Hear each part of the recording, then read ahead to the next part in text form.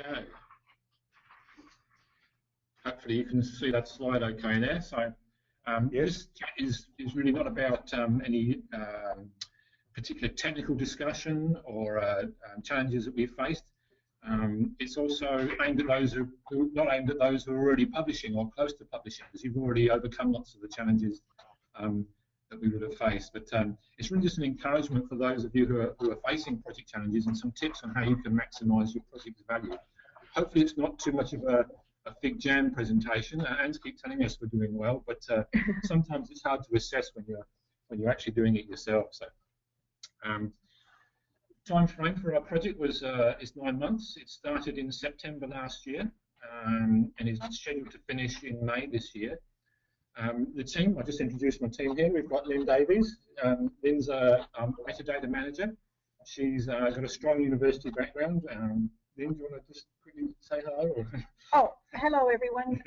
My background is librarianship. I've worked on and off at UTAS as a librarian since the late 80s in a range of positions. So I was brought in as the person who had the bibliographic background and the liaison role between the librarians and also the researchers. And on my right here is Sue Lee. Sue Lee's our technical officer. Sue Lee joined in November, so 3 months into the project. And she's a bit of a workhorse. She's really good technically, and she's also got a good background in repositories already, haven't you? So, yes, yeah. I'm working in the library since 2011 as a library assistance officer.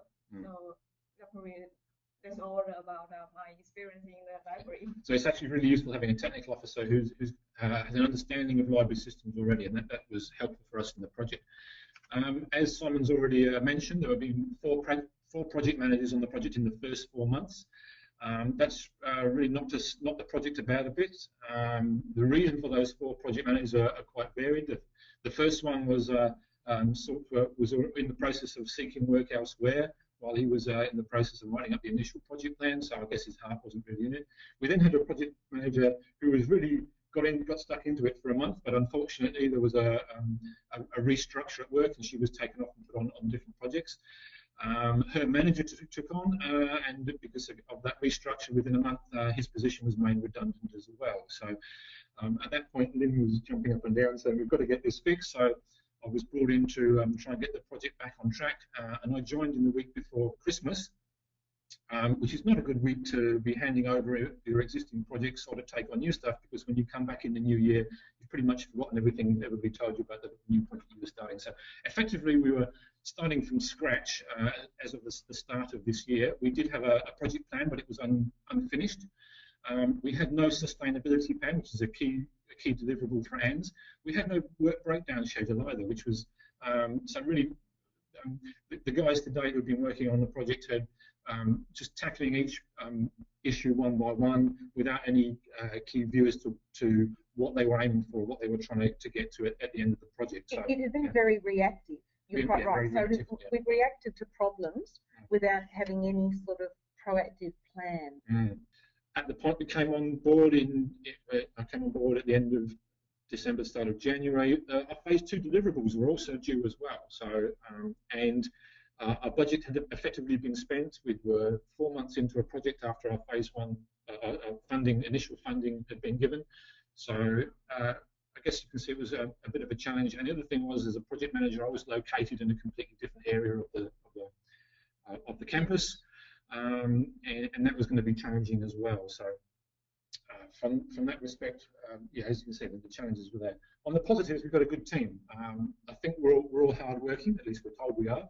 We're all trustworthy, and that's not just trustworthy if I lend somebody to you back, it's more trustworthy in delegation of tasks. If I say to Lynn, I need this done, or if I go to Sue, I say, can you solve that technical problem? They go away and they solve it, and if they've got problems, they come back and they talk with me. So we understand each other, what our capabilities are. I guess we're all accountable and responsible in what we do, and that is a really positive thing for the team as well. And we've had an excellent ANZ liaison officer who's been very responsive to our needs. That's Lewis. We can highly recommend him. Yes. His knowledge about about the project and what we're trying to do is second to none in our experience. If he doesn't know a particular thing, he knows somebody who knows. So he said, "Oh, you need to go and talk to JCU. They have had that problem. They can help you in that respect. Or you need to go and talk to UniSA. They're doing things in the way that you're doing things. They can help you in that respect." That's again proved invaluable for us. And the team Redbox at QSIF, Duncan and Andrew, have been fantastic help as well. They're really responsive to Google Groups. If you're going to work them through the Google Groups, that's the way they work better. They've obviously got a very high workload in terms of trying to deal with a number of different customers they're trying to support. So QSIF is their, the Google Groups is their preferred methodology working.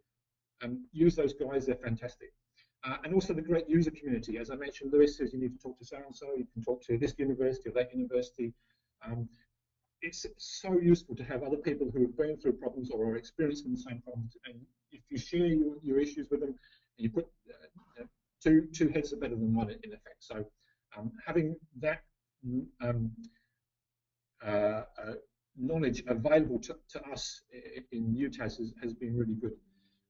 And you guys, you know who you are. I mean, I won't mention names, but yes, we have a lot of thank yous. Yeah, a lot of thank yous. There's about 4 or 5 universities who we've been leaning on, and they've been coming forward. Now, sorry, Lynn. So my recommendation to anybody who's still feeling their way is what I did when I was going through that process with changing project managers. Is I literally sent emails to a couple of people that I'd seen or met through these webinars, and they were fantastic. I had phone calls from people where they just went through problems over the phone. We had Skype communication, and I had one where the librarian organised the technical person and another library person to come along, and the 3 of them spent an hour on the phone just talking to me about different issues.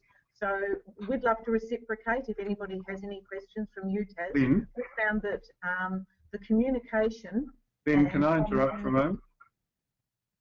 Yes? Could you, people having a lot of trouble hearing you because of the bass straight effect, can you just move as close to the mic as possible? Can you hear me now? Yes. Yeah. Yeah, that's better. Did you want me to repeat that? All I wanted to say was that during the period when I was effectively on my own, apart from having Louise at Anne's, I often sent an email to people that I'd met through these webinars asking questions, and I've had fantastic feedback. A lot of them Skyped me or organised phone calls and just rang me out of the blue to assist. And so if there's anybody that is still feeling their way, I'd like to suggest, that more than happy if we can assist. Or I found the user community within nationally, everybody's going through the same problems, and we're all at a range of stages. And so you can feel quite panicky and isolated. And I think that's been a fantastic support, not only Anne's, but also other librarians or other technical managers or project managers that are experiencing the same thing. So that's just what I want to comment on. Okay. So, other strategies? Other strategies are co-location. So if you're 4 months into a 5-month project and you feel like you're starting from scratch, you've really got to get the communication flowing. Co-location does that. So we're working out the same building now, and for the first 2 or 3 weeks, I was actually sitting next to Sue, getting my head into the Redbox space, the Mint space. It's the only way you're going to break down those barriers to communication is to work in the same area. The communication becomes more organic. You get quicker fixing of miscommunications. You get cross-pollination of ideas when you're working together out of the same place. Somebody else is having a phone call. You can hook into that and think, oh yeah, I understand what you're saying. That problem you're having now, and perhaps we can solve it in another way. We have formal once-a-week meetings where we document everything we do, just so that we keep that record going and we can refer back to issues as well. And being co-located also builds your team. I think you build up interpersonal relationships, and that again is invaluable when you're under pressure, when you're under stress, and you need to try and solve problems. Everything we do goes on the wiki, so we use that in Confluence for our information sharing outside the project, which is also forward-looking as well, so that at some point the team will be disbanded as a project and we'll go into operational mode. At least everything we've discovered is available to the new team as they take operational control of the product. It also makes things more discoverable and accessible, which is pretty much like a repository anyway. So this is some stuff over there. Communication, Lynn sort of referred to this already. Work your ANS liaison officer, work the weekly clinics, work your product support team at Inclusive, talk to your business stakeholders and talk to your business users as well. So Lynn, that's probably a good segue to hand over to what you've been doing as metadata manager. So. Okay, can you hear me okay, Simon? Yeah, that's good. Keep up the volume and closeness to the mic. Where's the microphone? Just talk. Oh, okay. Just call out if you can't hear, and I'll try and go slowly. I've built all my slides, so pretty much everything I'm going to say hopefully will be on the slide. My number one aim was to try and develop positive relationships which could be built on after the project. So that included everyone from researchers, data managers, the research office, and even librarians within the library. So that was my number one aim, to field any negativity and to just start shifting the culture. John probably didn't mention, because we're in a short time frame here, but UTAS came on board with this 9-month project that has been compressed basically to 6 months without having done any earlier ANS projects. So there is a big cultural shift that we have to, we didn't do seed in the commons or data capture. So because of the limited time, my approach was to look at quality in everything I did over quantity, in terms of how I approached the libraries and the librarians, who I saw as researchers, and the number of published records. So I'm just going to touch on the 3 main areas, which is the library, the researchers, and the published records. You'll have to do it quickly, Lynn. You'll have to be relatively quick because this is your first wind-up call. It's now 10:16. Okay. From the library, we have about 16 liaison librarians. So I actually, rather than doing one PowerPoint, I did individual to small group upskill sessions, and then I did refreshers. So I decided to work at the coalface and work with them like that, and I found that worked really well. Then to all the library, I did internal newsletters, so everybody knew what was happening once a quarter, and I attended as many library meetings as I could. So in terms of researchers, my data interview approach was to look for champions, and also we received a spreadsheet that had all current and completed grants, which included beyond ARC and NHMRC. So the liaison librarians could choose who they want to go and see. We also met, as John pointed out, we met with research office, the RDSI infrastructure staff, and all data managers to inform them about the project and also learn.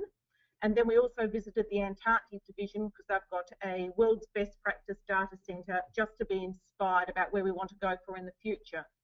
And then finally, the aim for published records was the liaison librarians are going to try and go out and do data interviews with all the schools and centres that they represent to get sort of a sample record. And we're also looking at trying to get 2 imports from 2 different subject areas to just try and get people thinking about automatic imports as well as manual records. Okay, thanks, Lynn. I'll skip Sue because she's a bit nervous and we're short of time, so I'll just go on to some other project value adds. You okay with that, Sue? Yeah, yes. She's very happy. For us, Institute of Marine and Aquatic Sciences, they've come on board and are very keen to start using our service. They've got some huge data sets. And once we get one of our big customers like IMAS on board, then that encourages the other institutes and schools to get on board as well. I know Menzies Institute have got some large data sets, which we're keen to get into the Red Box system, and also the Central Science Laboratory have got a lot of stuff as well. Hooks into RDSI, Research Data Storage Infrastructure. And this has really come through from IMAS as well. They're big users, or they're going to be big users of RDSI, so they're very keen to get links in that respect. There's a couple of visions they've got there in terms of researchers depositing data and our project getting an automatic note that the data's there, and perhaps there needs to be some a description of that data going up to RDSI. One of the key things that we're trying to get going with this project is strategic renewal. Senior management become aware of the trends and some ideas and how this project can be used to kick further researcher support initiatives. So the library, in fact, has now started talking with our research office. They're saying, hey, there's some things happening out there. We're getting a little bit behind. Our current infrastructure is looking a bit stale. Let's use this particular project as a springboard onto something bigger. Let's get some serious governance in place with the IT services, the library. So that's a key thing we're going to take out of this project. Just summing up four key points there. Don't just focus on the details or the deliverables. Look for some big picture stuff to value add and raise your project profile. Ask lots of questions, as per Lynn. She said, get out there, talk to people. It's far easier to get them from somebody else's, to get things from somebody else than to work it out for yourself sometimes. Document and communicate. And finally, get up from your desk and go and talk to someone, because it's basically people do projects, not project plans. And that's we're done. So hopefully we managed to get that all done in your time. So I'll hand back to you, Simon.